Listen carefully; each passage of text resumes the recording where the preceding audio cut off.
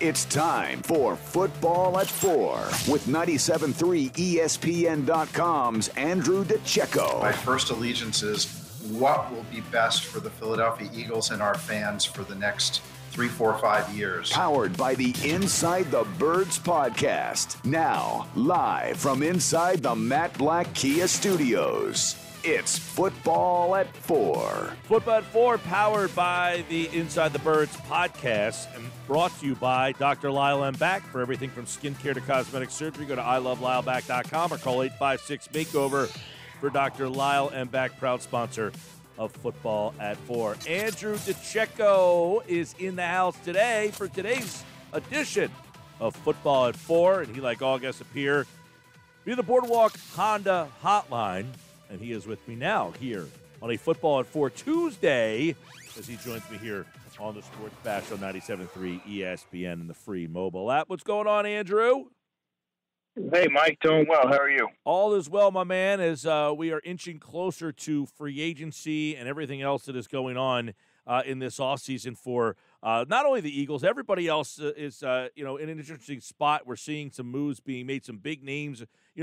I feel like it's going to be very interesting. We've been talking a lot about some of the veteran players that the Eagles might have to release or figure out how to restructure, guys like Fletcher Cox, Brandon Graham, Lane Johnson, Brandon Brooks. But I guess the one question to start off with is, like, you see a guy like Kyle Van Noy who's going to be released today. Would you think that the Eagles can be a player for any of those type of guys, or is their financial situation going to basically preclude them from adding these guys who end up getting, the short end of the stick because of all the financial restraints that everybody's going through? Well, their financial situation really hampers their ability to kind of lure some of the more prominent free agents there, obviously, and guys are more willing to kind of mold themselves into, being able to take less to come to a team that's at least a contender. And the Eagles are obviously far from that. So they really don't have, it's not really a desirable landing spot at this current time. And they're going to have to do some restructuring and get creative with how they move their money around, because they need to add some depth pieces, particularly at the backup quarterback position. You can add veterans, outside corner. I think you could use some to bolster the depth there. But I mean, I just don't know what kind of player you're going to be able to bring in with such a limited cap space. Yeah, I know. Van Noy's a guy that I really liked when he was coming out of BYU. Yeah, and he signed that big deal with the Dolphins. But obviously, everybody's got these cap problems because of the way the cap got lowered. I think he would be an interesting guy, but obviously, as you just kind of stated, they're in some cap problems themselves. Obviously, second worst cap situation in the league, which means they're going to have to do most of their help with bottom-end free agents and, of course, the draft. So let's look at a couple draft things as we're getting ready, as I know you're doing a lot of draft stuff for Inside the Birds. When you look at the quarterback situation, number 6, obviously, Jalen Hurts, the team took him number 53.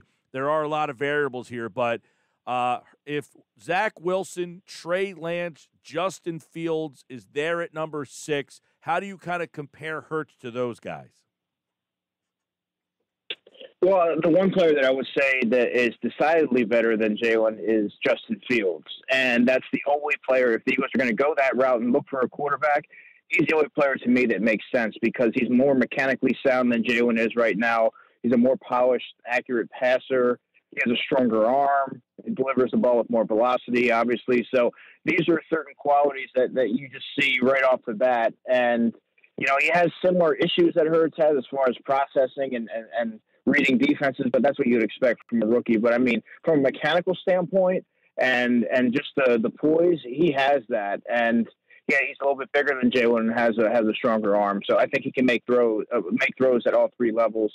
Zach Wilson and Trey Lance, those guys are intriguing, but I don't know how much better they are than Jalen is at this stage. And I don't know that if you're in a position at pick number 6 to roll the dice on a quarterback. I mean, last time we spoke, we talked about all that Patrick Mahomes, I believe, was the only first-round quarterback to win a Super Bowl in however many years that you mentioned. But, I mean, it is a crapshoot when you're looking at that position, and the Eagles have so many holes all over the roster that I don't think that you can afford another year of playing quarterback musical chairs when you have a player who, let's say a corner or a wide receiver like Jamar Chase. These guys can help you right now, and you need to start building the roster. And you'll find out sooner or later if Jalen Hurts is the guy. But if not, you'll likely have an opportunity to get that quarterback next year. Yeah, so, all right, that's the draft side of things. What about the veteran side of things? There's been some talk about Marcus Mariota. I've read Jacoby Brissett's name, even Ryan Fitzpatrick, who said, he wants to go to a place where he has a chance to start. I don't know how financially they can fit those guys in, but if they don't draft a guy, they're going to have to bring a veteran quarterback in. So they got to figure out a way to bring a veteran guy in. But do you think that's a better way to go? Bring in an established veteran, have him compete, or maybe not so much compete, but just be the safety net? Well, if I'm the Eagles, you don't want to rely on adding another rookie quarterback to a quarterback room that only has Jalen Hurts right now. You need a veteran voice in there to kind of coach him, guide him, show him the way, help him learn Nick Sirianni's offense. And I think when you look at what all those qualities, you're looking at a guy like Ryan Fitzpatrick, who I'm not exactly sure how many suitors he's going to have on the open market given his age. And there's other options out there, especially in the draft. And you mentioned Jacoby Brissett, who's going to be a really tantalizing option for many teams because he does have some upside, and he's much younger. But I think Ryan Fitzpatrick offers a player kind of like Josh McCown, who's been in so many different systems that can really help Jalen adapt and help the offense kind of everybody get on the same page. And I think that would be a valuable option. And I don't know how much he's actually going to, I don't think the team's going to have to break the bank to get a guy like Ryan Fitzpatrick in there. So, I mean, that name to me makes the most sense. I would have interest in Brissett. You wouldn't? I mean, he played for Sirianni. He knows don't most of the time these coaches tend to go with the guy that they know and bring somebody they're familiar with? Yeah, sure. But I think that Jacoby Brissett's going to have more suitors, and he's going to, command more money than Ryan Fitzpatrick will in the open market. And I don't know if the Eagles are in position to do that. If they can, I mean, by all means, yes, go for him. But I do think that Jacoby Brissett has starting ability, bottom tier starter, granted, but I do think that he'll, I think he should have that. He's going to look for that opportunity because I do think that he has the skills to be a starter. I want to ask you particularly about, a lot of people are asking me about Micah Parsons. We talked to Jeff yesterday. He doesn't think the Eagles would go that route. That's just not historically what they've done. But another question that keeps coming up is, what if you trade down? Is there another linebacker in this particular draft in the first round or someplace else that you would say, don't take Parsons at 6, you can get this guy either in later on if you move out, or somebody that you might target in round number 2? Well, yeah, I agree with Jeff. I don't, given the Eagles' history, it's not likely that they'll take a guy like Micah Parsons there. Although I know you've expressed that that's the area that you would like to see them, address with that number 6 pick. I like a guy like Missouri's Nick Bolton. He's someone that played all three linebacker positions in college. A little bit shorter, I believe he's like 6 foot, goes about 232, but he's very fast, has the range, terrific in pass coverage. Might not be a 3-down linebacker right away, but I think that he's going to contribute to a defense right away that has very high upside. And I think he's going to be, if it weren't for his slighter build, I think he would be a surefire first-round pick. Could end up sliding right to where the Eagles pick at the top of the second round. And I think he would be an option there. Also, LSU's Jabril Cox is probably one of my favorite guys. I had him going originally to the Eagles with the 7th pick in the third round. Now I'm starting to see that might not be a realistic possibility. I think his stock's going to continue to soar as we move forward in the pre-draft process. He might see his stock catapult into the back end of the second round. I like his size, and his skill set translates very well to the current NFL defenses. That you really need to have that versatile pass coverage acumen to cover these hybrid tight ends and running backs, and be able to cover and flow sideline to sideline. I think he gives them that. So those are a couple guys there that I would look at back end of if you were to trade down in the first, or look in the second and possibly even the third round. If you trade it down, 6, 7, you're at 6. If you're going 7, 8, 9, what's an area that you feel like you would be able to still get an impact player? Well, by my estimation, I think the top 10. I think you're going to see. That's when I think you're going to see the corners. Patrick Surtain, Caleb Farley. I think those guys are going to round out the top 10. I think that at 6, I'm not entirely sure that either of those guys would be the best player available at 6. However, if you were to trade down and go for 7, 8 range, something like that, 9 even, you're going to get a top tier corner and pick up additional assets, and that's not bad because you're going to get a top outside corner without having to reach for one at 6. If you're going to have some teams that are going to be ready to jump and get to that 6 spot if they have something that they really covet, like one of the quarterbacks. So there's going to be talent there. I mean, you can even consider Kyle Pitts. I know that name's been brought up a lot, but if you trade down into the 9 range or 8, Kyle Pitts is a guy that I would give serious consideration to. In your opinion, what is the deepest position in this year's draft? Well, it's actually very well balanced. I think that the linebacker position is much deeper than it has been. The receivers are pretty deep. I like the offensive tackles in this class.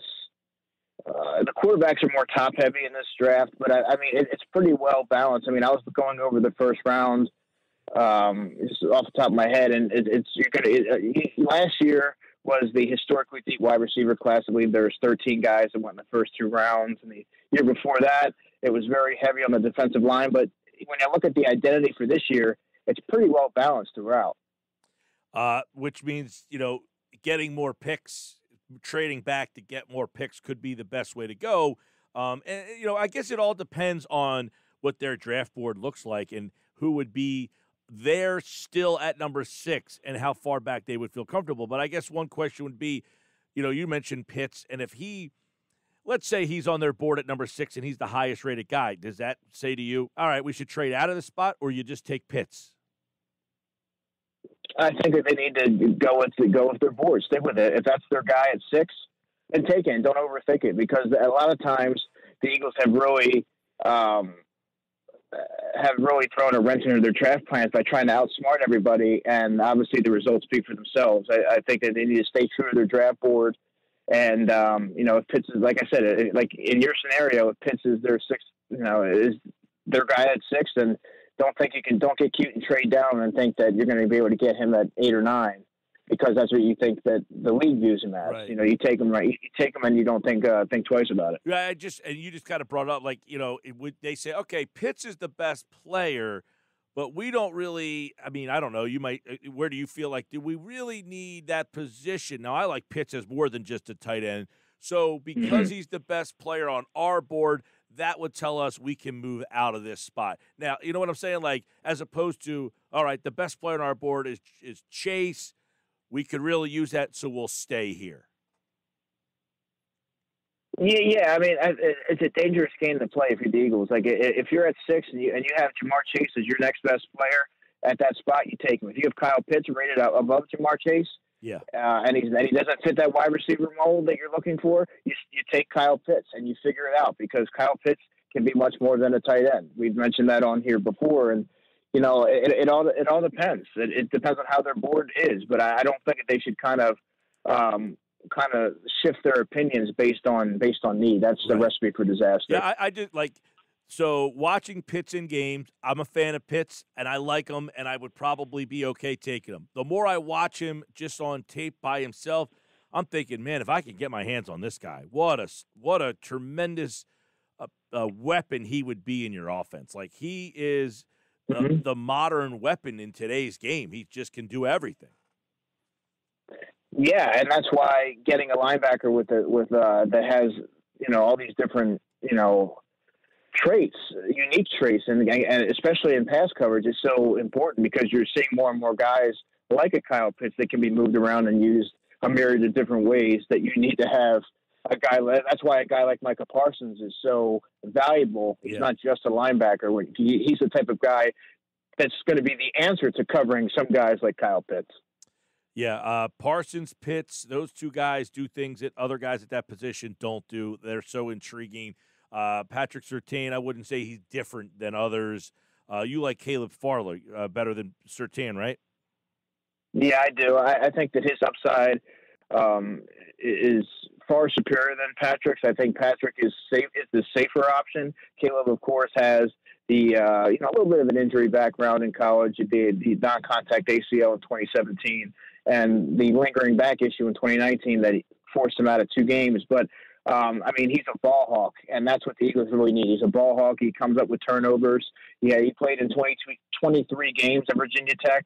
That might not be a large enough sample size for some, but to me, he showed a lot in that time, and he has the prototypical size. Just the measurables are there.